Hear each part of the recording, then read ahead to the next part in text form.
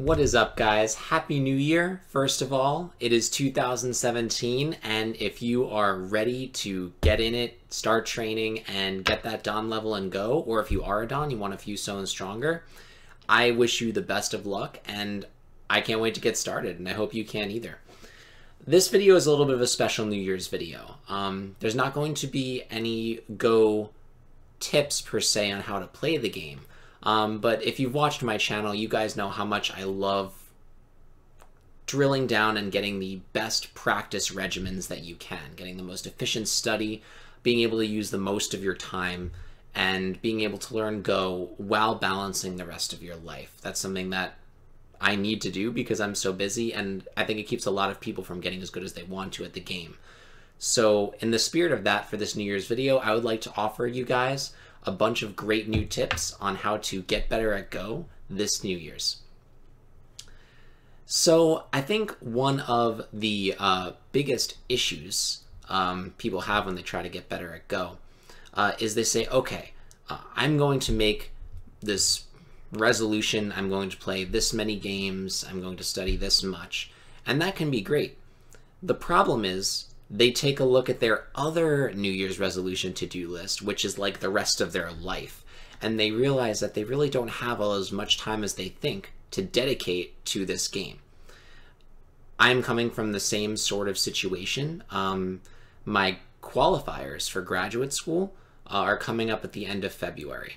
As a result, I am working in the lab 10-hour days, sometimes even 12 hours on weekends. I am extremely busy, but I want to make sure that I can still improve and still feel like I'm getting better at Go. So I came up with a bunch of ideas. Some I've tried and they've worked great, and some I haven't, and I would like you to try and let me know in the comments below how they work, to be able to get better at Go when your life is insane.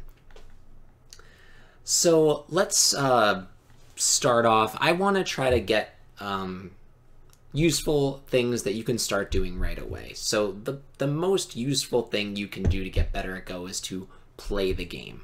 Obviously, the more games you play, the faster you're going to get better, and the more fun you'll have, because playing games is really the reason why we want to get better at Go in the first place.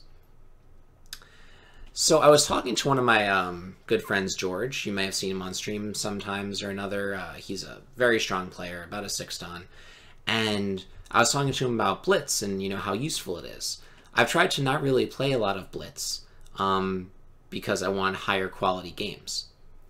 He said a really interesting thing, and that got me thinking about really how we see Blitz and how we see main time games. So I want you guys to think back at your main time games that you've played that weren't Blitz. How many moves did you play that were less than 10 seconds of thinking? Or let's say less than 20 seconds of thinking.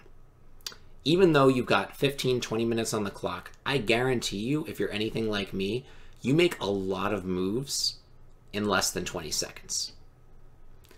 That could be because your opponent is playing fast, or subconsciously, it could simply be that you're busy and you're in the busy mindset. I've got to get things done. I've got to get my game in so that I can finish this report, so that I can go to work, or I've got to get this game in because my lunch break ends in half an hour and I got to make sure I have enough time. And so if your life is busy, like mine is, you tend to play faster.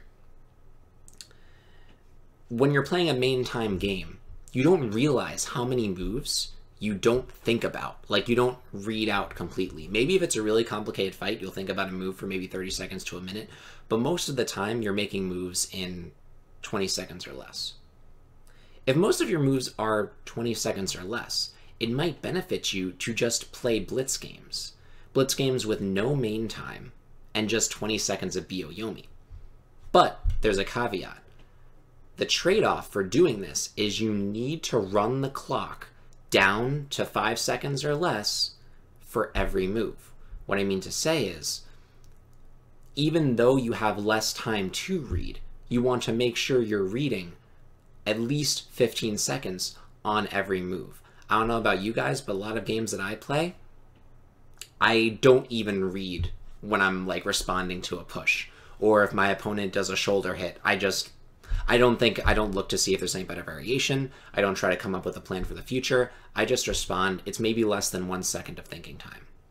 So and that's really easy to do because you've got main time and you don't have the little countdown like 9, 8, 7, 6. It's really easy to make moves very quickly and not realize how fast you're playing. So I've tried playing 20 seconds main time, or 20 seconds Byo-Yomi with no main time, 3 periods, and making sure that in every one of my moves, I'm burning almost an entire Byo-Yomi period, and I'm submitting my move right before the period ends. That ensures that I'm thinking about every move, only 20 seconds to be fair, but a lot of times I think about moves less than 20 seconds with the main time.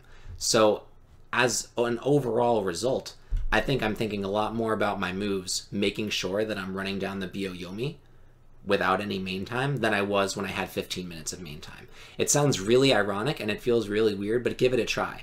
You'll find that by forcing yourself to burn a Byo-Yomi for every move, and since there's no main time, that will be happening since the beginning, you'll be better under time pressure and you'll be able to read and think more quickly and make sure that you're reading on every move.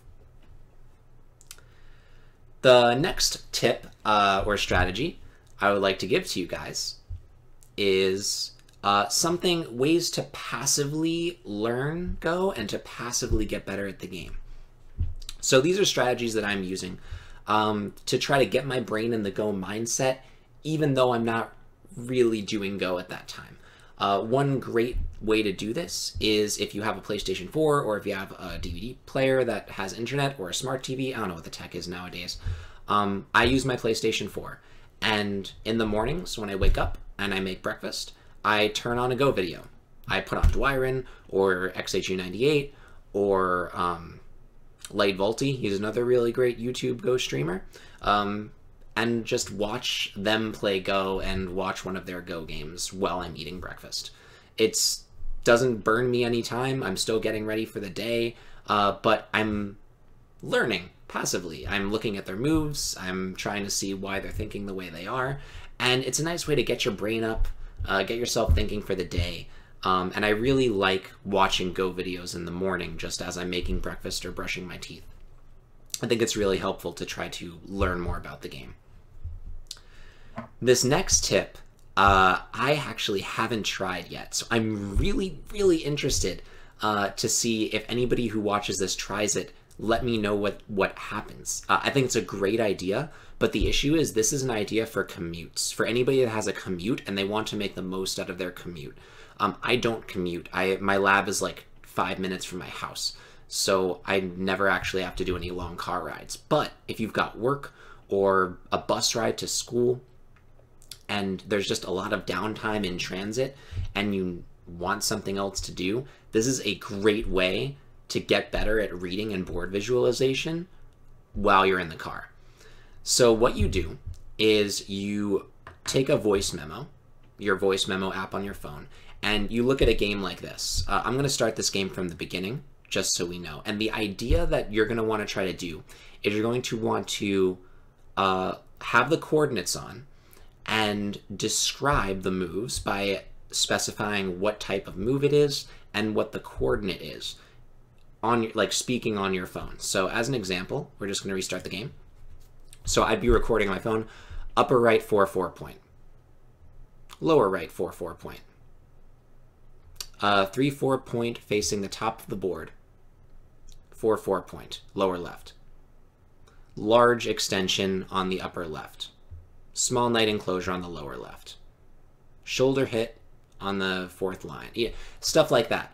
And essentially you would put the coordinates on if it was an ambiguous move and you needed to know what the coordinates were, and you would sort of describe what that move was. 1 space jump, 2 space jump, enclosure, extension. Then you will have the entire game verbally recorded on your phone. And then when you're driving, or if you're on a bus, put it on your phone, put your headphones in, and listen to it and try to mentally recreate the game from that voice recording. If anybody's watched Hikaru no Go, I got the idea from the scene where they forced Akira to play without looking at the board. Blind Go obviously is super difficult, but the more you would practice this, if you can keep recording these games verbally and then keep playing it over and over, and each time trying to visualize more of the board and hold more of it in your head at the same time, that would be so great for your board visualization, for your reading, being able to hold multiple moves at once. And it would fill the time if you're commuting or doing something otherwise boring. Like I said, it would be hard for me to try this because I don't really commute, but I think it was a really cool idea. So if anybody wants to try that, definitely let me know how it goes in the comments. I think it would be really awesome, and it could give you some really badass Go skills.